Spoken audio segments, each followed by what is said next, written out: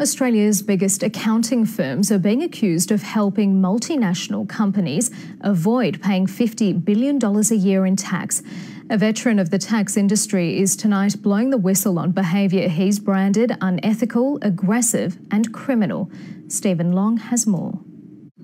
When it comes to corporate tax, there's not much George Rozvany doesn't know. Now he's blowing the whistle on the big four accounting firms. They're now involved in perpetrating the greatest tax crimes in history every year. You'll find the big four in just about every major city. Not only do they audit the accounts of most of the world's top companies, they help them minimise their tax. It's very clear to me that the big four accounting firms are the masterminds of international tax avoidance. Globally, how much money are we talking about? The revenue globally, $1 trillion US. In Australia, easily $50 billion per annum. I don't think there's an ethical free zone that these companies or their advisors can inhabit.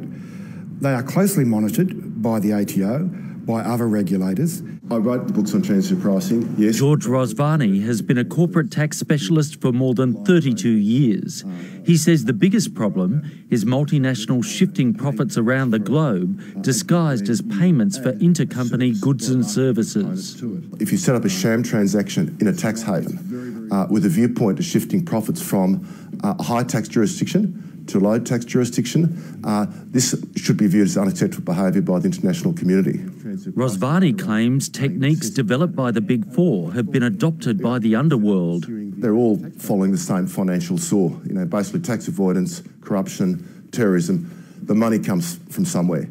He wants the Big Four broken up into smaller firms, with their tax and audit functions separated, plus tougher penalties for corporate tax scams. If you introduce penalties in such a way that the heads of business, the leaders of business are actually jailed for tax crimes, it would send a real message to the community. The Industry Association says, aside from isolated incidents, the big accounting firms are doing nothing wrong. They're very risk averse. They're very conscious of making sure that they stay within the legal parameters and give advice according to the law. Mr. Rozvany says on tax, the law is behind the times. The Big Four either declined or did not respond to requests for interviews. Stephen Long, ABC News.